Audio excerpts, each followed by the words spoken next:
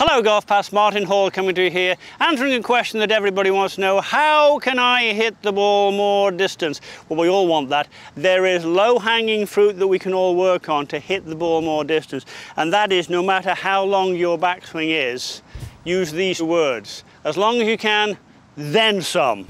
The more you can make, the more time you've got to accelerate your hands and your club into the ball. So you really have to stretch for this, you really have to reach for this.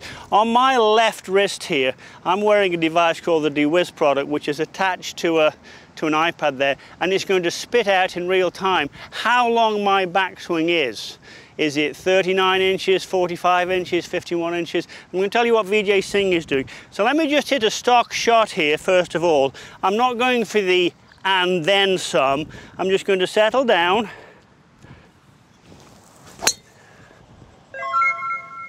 .1. So you can probably hear there, that's 45.1 inches. It's not that short, but here's the thing.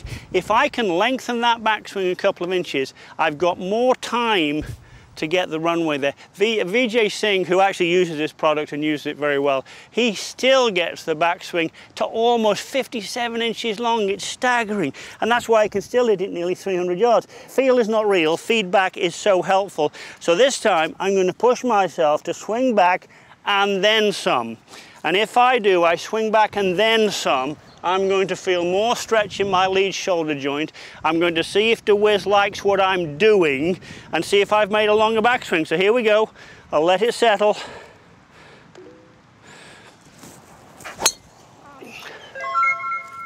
.6, a prodigious improvement in length of the backswing, resulting in more distance. Look, and then some will do it for the moment, but gosh, if you really want to improve, you have to have instant feedback. It is the way for the progress, it is the way of the future. The deWiz product, I thoroughly recommend it. Used properly, you're going to play better because of it.